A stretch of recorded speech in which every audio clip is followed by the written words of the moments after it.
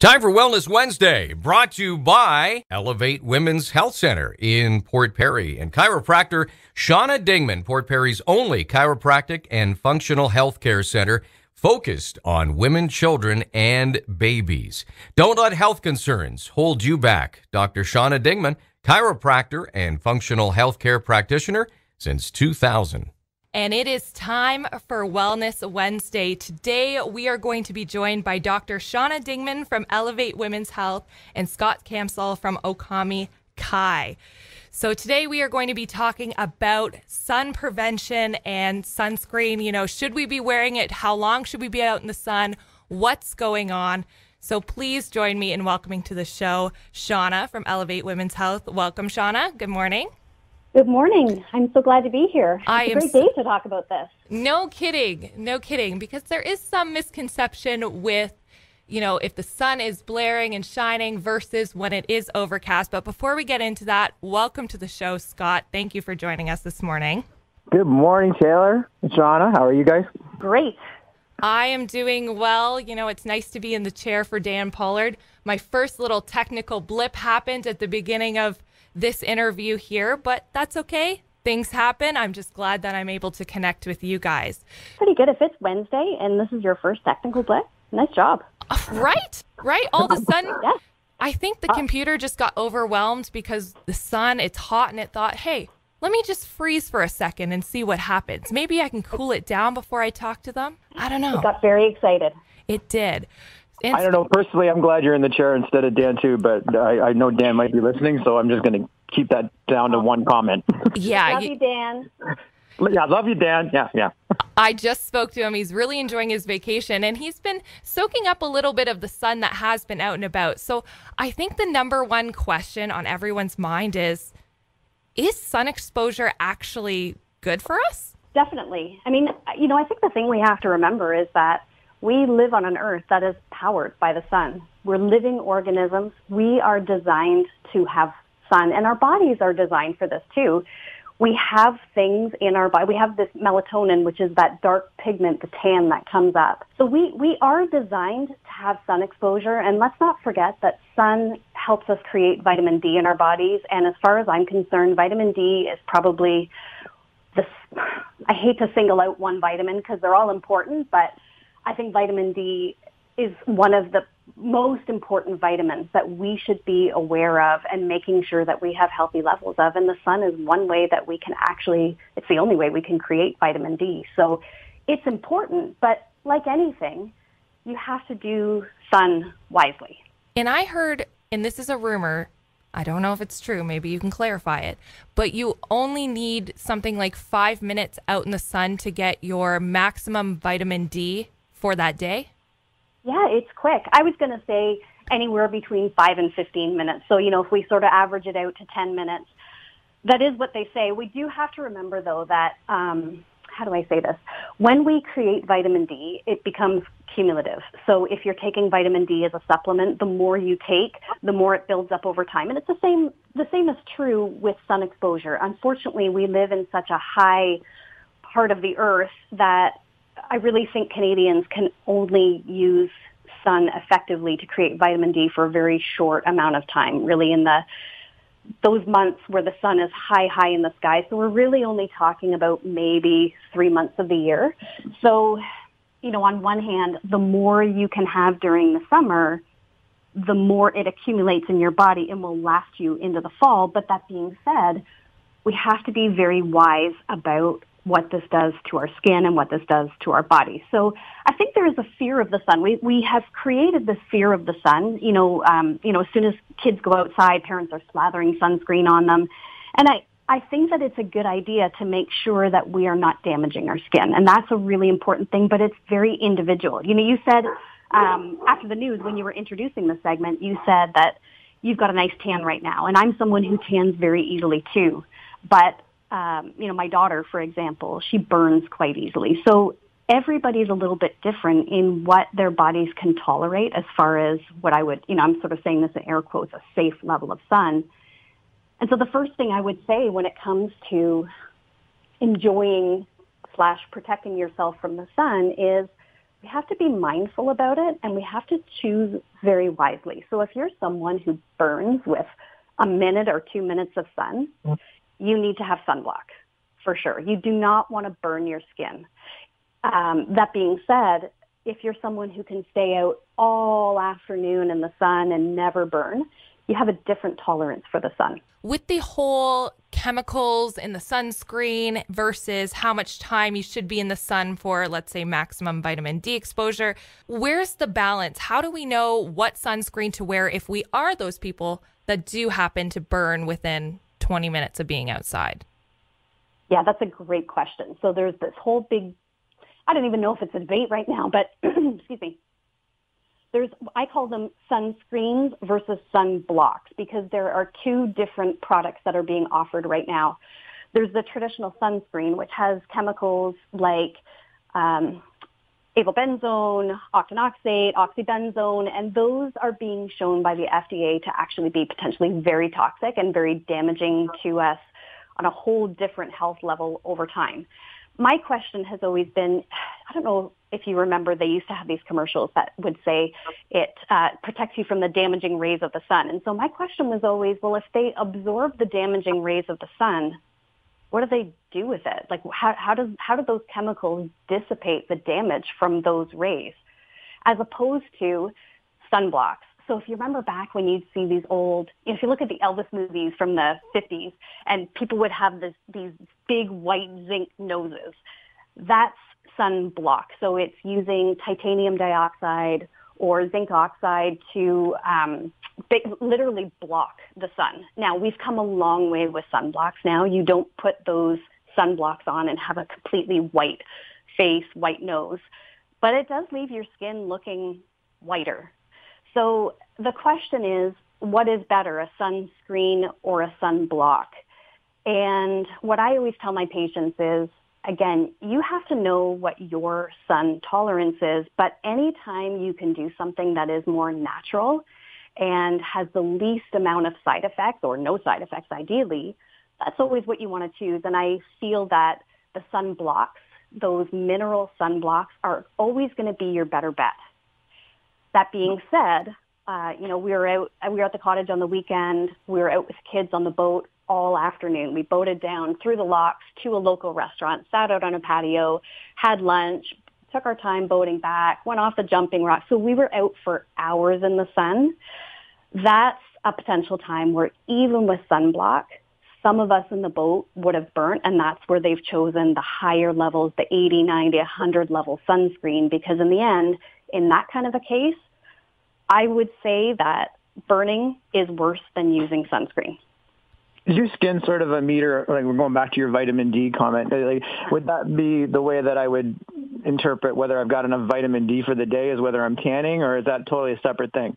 That's a good question. I don't know the answer to that. I've never really thought about it that way. I don't think so. And actually, now that I'm thinking it out, I don't think so, because if you think of somebody who has more melatonin in their skin, somebody of Mediterranean descent, or just somebody who just tans really easily, where you can literally spend hours out in the sun, I think that they're probably manufacturing a lot more vitamin D than somebody who can only spend 5 minutes out in the sun and therefore they burn. Like, I don't think the amount of time that you can spend in the sun before you burn, you don't necessarily generate the same amount of vitamin D. Does that make sense what I'm saying? Yeah. Is it possible I could get too much vitamin D in my system? You can. I don't think you can do that from the sun, but I think you can damage your skin too much from too much sun exposure. No, people can get too much vitamin D. It's a fat-soluble vitamin, so you do have to watch your levels of vitamin D, but typically we only see people getting too much vitamin D when they're supplementing too high with it. And when it comes to days like today, where there's clouds in the sky, can be kind of overcast, we've got those sunny breaks. Every time I'm out on the boat and it's overcast like this, someone says to me, oh, you better watch yourself. This is the day you're going to get burnt because that sun is sneaking through the clouds. Is that actually a thing? Are we more at risk on days like today than we are when the sun is really shining? Sun does get through cloud cover for sure. And that's where it's good to look at the UV index. Because the UV index will tell you, even though it's cloudy, how much of those UVA, UVB rays are getting through the clouds. So yes, there is potential, but again, it depends on how much cloud cover and how much of a burner are you. So here's sort of the levels of how we kind of think through sun safety in our family. So the first thing is just thinking simply about wearing protective clothing. It honestly is great protection for your skin. A nice light cotton or linen, well, I don't use linen because it wrinkles and I don't iron, but a nice light cotton long sleeve shirt, something that is really breathable and it's not hot. It's not going to make you hot. And a nice light pair of long pants. So my husband likes to wear scrubbed pants when he goes out in the boat, for example.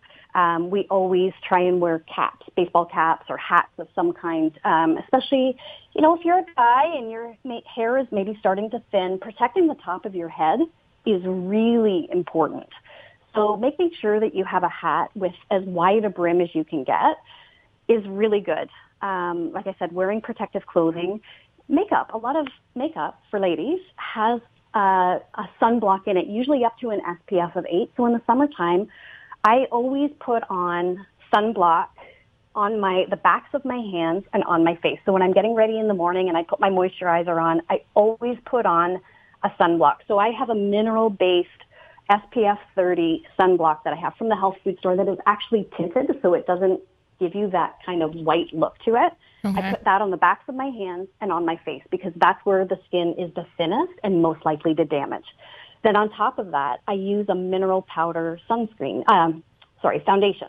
And that in itself has a sunblock of 8. And I've been told that they accumulate on each other. So it's kind of like wearing a 30 plus an 8 to give you a 38, which I don't know if that's true, but I figure I wear foundation anyways, so I might as well wear something that actually has zinc in the actual base of the foundation, and it's a powder, so that works really well. And so use the things that are right there and available and are really easy to do. So on a day like today where it's pretty overcast right now, that's probably all I would use. But again, I don't burn. I can be in the sun for a long, long time and really not change color very much. So on a day like today, I wouldn't worry about more, but somebody like my daughter or my sister, it's probably smart to wear an SPF of 8 because you can still, if you're out for any length of time and you burn, you can still burn through cloud cover for sure. And I think you've opened up the avenue for an interesting topic of sunscreen and makeup, because is the tinted moisturizer with SPF 8 at the drugstore using mineral sunscreen within their product, or is this something that's exclusive to health food stores and you have to actively go out and search for that type of mineral-based sunscreen within makeup? Perhaps we found a flaw in the makeup industry we should be exploring. Well, that's a great question, and I know that the mineral powder foundation that I have, I just bought it at Shoppers. So there are lots of lines of makeup that include a mineral-based sunblock in their liquid and powder foundations for sure. But you can also get the chemical kind. So again, you have to be choosy. You have to be mindful about what you're doing and think about the choices that you're making and what you want to be putting on your skin. We have to remember the skin is an organ. It breathes. And anything you put on your skin can potentially be absorbed into your blood and cross the blood-brain barrier.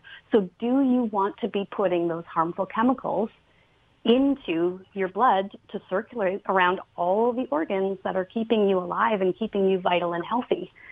There may be times where it's worth it, but I would say most of the time, whatever you can do to be as minimalist and as healthy as possible with the fewest potential side effects, those decisions accumulate all through your life over time, and they help to give you the health that you have right now. So if you're happy with the level of health you have right now, awesome. Keep doing those things. But if you feel like there's some tweaks or some improvements that you can make, this may be one very simple thing that you've just never really thought of. Absolutely. So I think the bottom line to this whole conversation is embrace the sun, enjoy the sun, but protect yourself appropriately, whether that be you're only out for 15 minutes absorbing that vitamin D, you're using a mineral-based sunscreen, or you're layering up and covering yourself up so that way you're minimizing your exposure. Absolutely. Yep, you nailed it. And now Shawna, for people that maybe don't necessarily know what you do on a daily basis or aren't familiar with your business, can you kind of give us a synopsis of what you do, what your passion is, and how you're helping people live their most healthiest life? Sure. I'm a chiropractor. I've been a chiropractor for 21 years now. I'm a mother. I have a husband and 3 kids. We live right here in Port Perry, and my office is right in downtown Port Perry. And as a chiropractor, what I do is basically make sure that people's spines are in their proper alignment, that the structure of their spine is as healthy as possible so that their brain and their body can communicate as freely as it possibly can, because that's the way we can be the healthiest. So our tagline in our office is helping women and children live happy, healthy lives. We focus on the care of women and children. That's always been my passion. I feel like there are lots of doctors and chiropractors out there that see everybody. And so I feel like women's health is complicated. And sometimes I think it just takes a woman to really understand what women go through.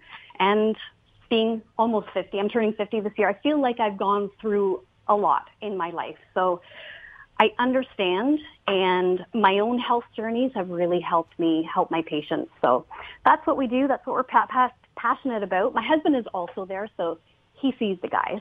But, okay. Yeah, we do really focus on the care of women and children and babies.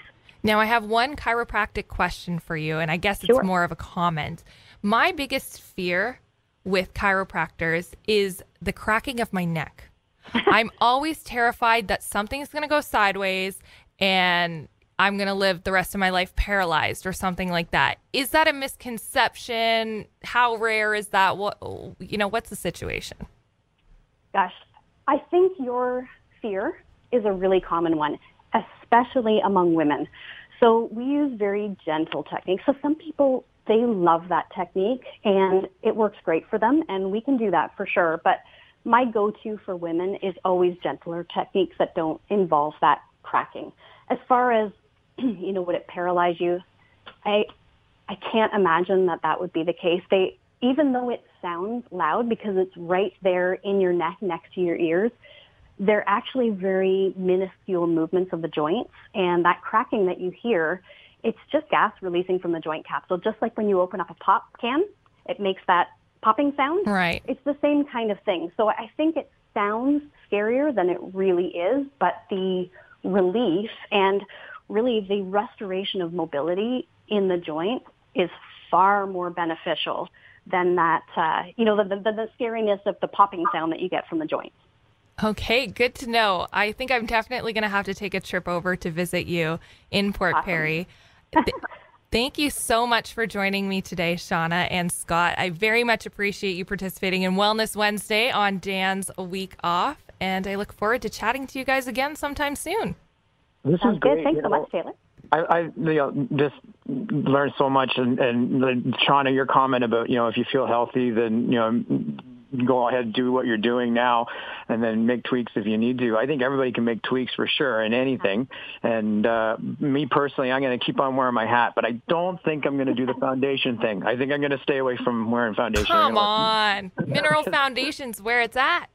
I could do it on the phone, I guess. Nobody would say anything, but I think once I go to Zayre's or something, there might be some comments. But, yeah. I'm also blown away by the fact that I've even got gas in my neck. Yes. I'm still leaving that one alone, Scott. I'm not going to go there. All right. Well, thank you so much for joining us, and we'll catch up with you guys again soon. Thanks, Shawna. Taylor. Have a great week. Have a